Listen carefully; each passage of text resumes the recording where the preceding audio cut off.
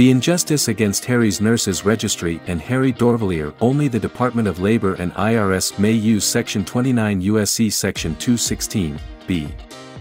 In recent times, the justice system has faced numerous controversial cases that highlight potential loopholes and misuse of legal provisions.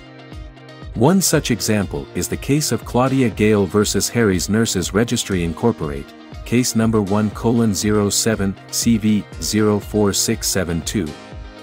On the surface, it appeared to be a straightforward wage and labor dispute. However, a deeper examination revealed a complex web of questionable legal tactics and potential misconduct. Harry's Nurses Registry, HNR, and its corporate officer, Harry Dorvilier, found themselves ensnared in a lawsuit brought forth under the Fair Labor Standards Act, FLSA. This act, especially its Section 29 U.S.C. Section 216(b), was designed to protect workers and ensure they are compensated fairly for their services.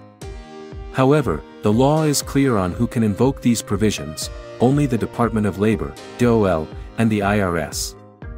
Yet, in a twist, the case against HNR was initiated by a private attorney named Jonathan Bernstein, using the name Claudia Gayle. Under standard procedures, when a violation of the FLSA is suspected, the DOL conducts an audit on the employer in question. If any violations are found during this audit, the DOL can then invite affected employees to give their consent, allowing a collective lawsuit against the employer to proceed. A crucial point to note here is that private attorneys do not have the same authority or standing as the DOL to launch such lawsuits. However, Bernstein sidestepped this process. He used the name Claudia Gayle to file the lawsuit against HNR and Harry Dorvilier, effectively bypassing the need for the DOL's involvement or the collection of consent from potential claimants.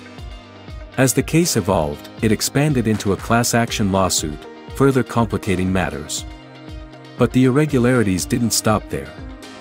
Allegations surfaced accusing Bernstein of breaking into the HNR office, intending to unlawfully obtain the names and personal information of nurses. The goal? To bolster the list of plaintiffs for the class action. And even more shockingly, subsequent investigations into the primary plaintiff, Claudia Gayle, unveiled alarming details. The name appeared to be associated with the social security number of a deceased individual, and various aliases and addresses linked to this name spanned multiple states. For justice to be served, the Department of Labor would typically need to determine whether an employer indeed failed to provide overtime payments as claimed. In the Gayle vs. HNR case, no such determination was made by the DOL. Given these glaring anomalies and the lack of an official DOL determination, one would expect the case to be dismissed promptly. However, this did not happen, which brought into question the justice system's integrity and raised concerns over potential violations of the 14th Amendment rights of HNR and Harry Dorvilier. The case's intricate layers and dubious tactics employed are a testament to the potential vulnerabilities in our legal system.